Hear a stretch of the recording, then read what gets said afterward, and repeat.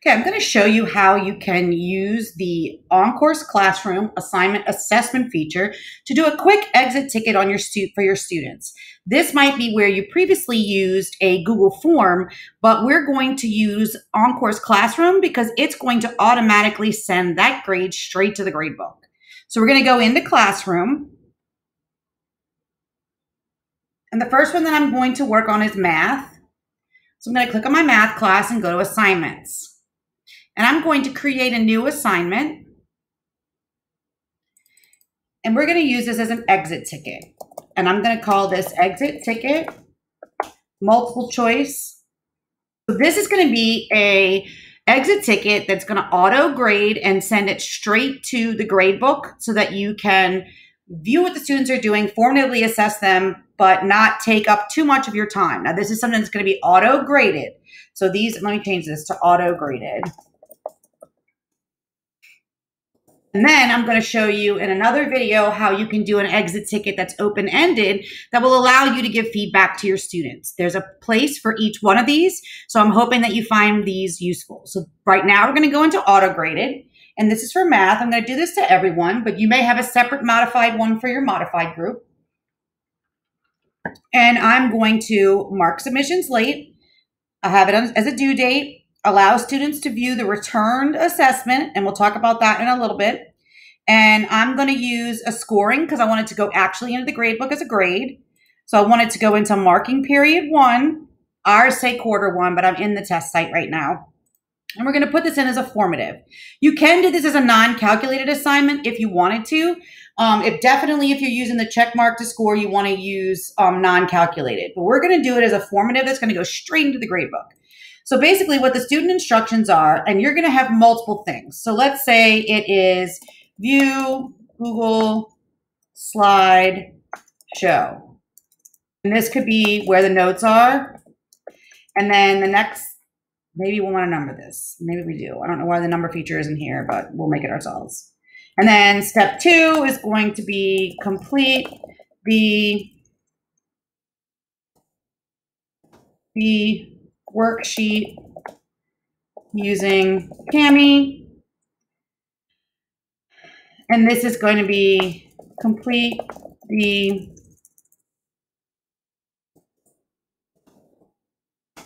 assessment, which is our exit ticket. Okay, so the first thing I want to do is put up my Google slideshow for notes.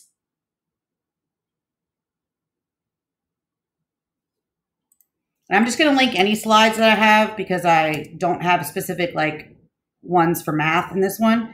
So we're just going to go ahead and put these slides in here. And we want to make sure all recipients have view access. Now you also want to make sure that your Google slide presentation is set to anyone in Discovery can view, because it won't work even if you have that. Now this, I want them to have interactive slides. It's going to make a copy for each student.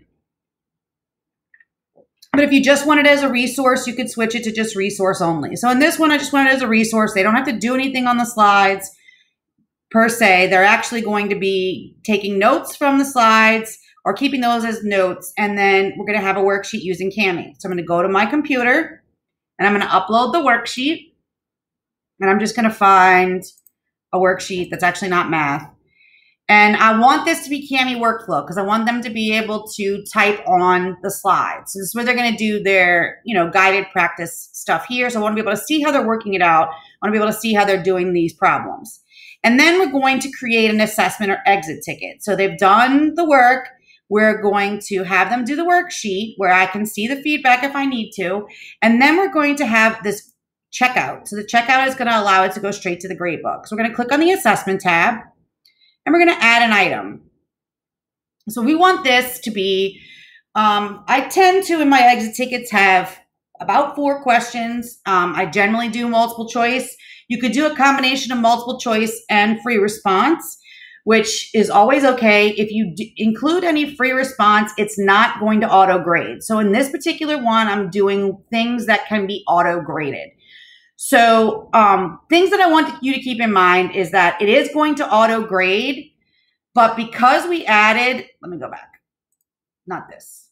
Because we added these other things here, it is not going to auto grade until you tell it to, because it's assuming that you also need to grade this and this.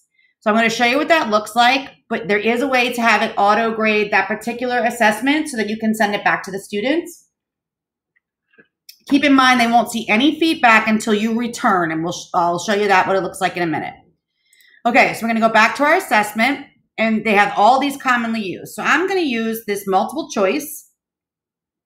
And I want the question to be, and I'm making this pretty simple because I'm doing it for any level and just because I'm trying to do it for sake of time. What is, and then we're going to utilize my math. And we're going to say this. So we want to know what 1/2. And then plus, nope, not there. Guide with me, wait. And then we want to go up here and say plus 2 equals. Okay. And you may have an X or you may have a question mark. Some kids are not familiar with the X and question mark right now. So we're going to go ahead and add this and we're going to say okay. And basically it's going to have this, what is 1/2 plus 2. And your options here are going to be, we're going to say 2. We're going to go back in here and we're going to use our 1/2. And then we're going to click OK. And then in this one, we're going to say 1. And in this one, we're going to say 1 and nope.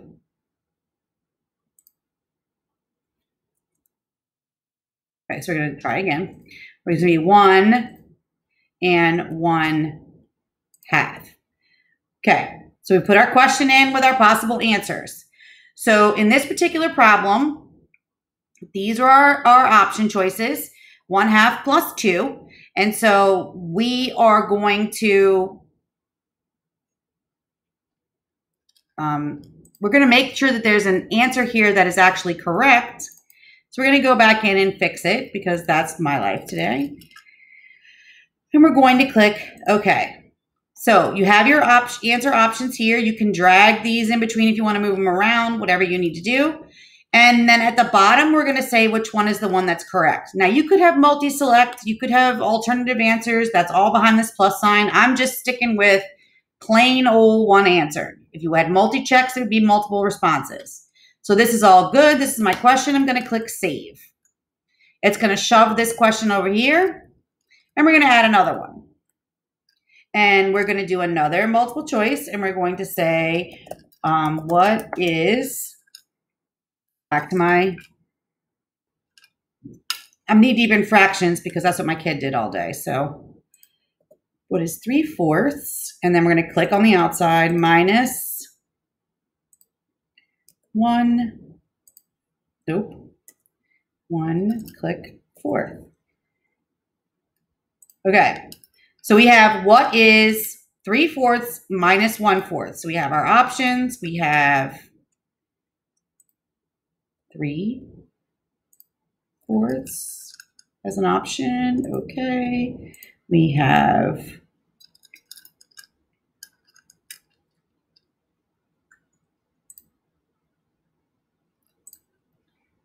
we have 1/4. Okay. And in this one, we're going to have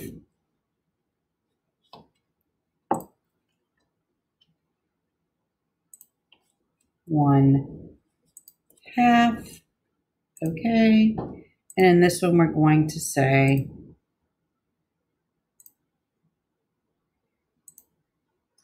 2/4. Now, because I know this is a simplified problem, I want to make sure that I go up the top, and I'm going to continue with this right here. And behind this, I'm going to type in a question mark. Why won't it let me type in the things here?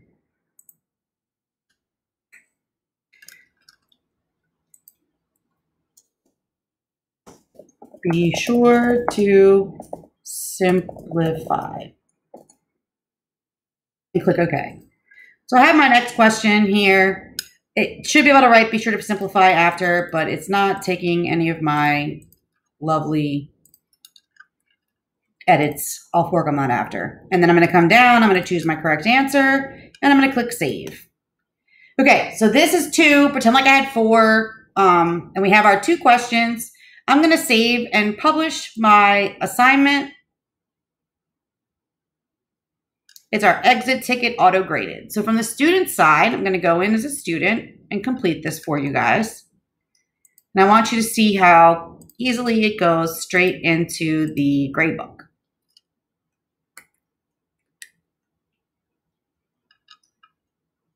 So I'm going to go to my math class. I'm going to click on my exit ticket auto-graded. And notice, obviously you would name this asynchronous work whatever day. These are my other things that I need to do. So I'm going to click on my reading activity, and it's really not reading, it's math, pretend. And the kids have done all their work on here and they've closed it. And then now we have our assessment, and it's going to open up. And we're going to click start. And we want to know what 1/2 plus 2 is. So we're going to choose that answer. And I'm going to go down to the next one. What is 3/4 minus 1/4, which is 1/2. And I'm going to review. And I'm going to finish. And then it says all questions have been attempted. Yes. Clues. I already see an error with my thing, but we're just going to move forward. All right, so I'm going to go back into my classroom. I'm going to click on and refresh my page to my exit ticket. Here it has submission, 1 submission, 100 auto-graded.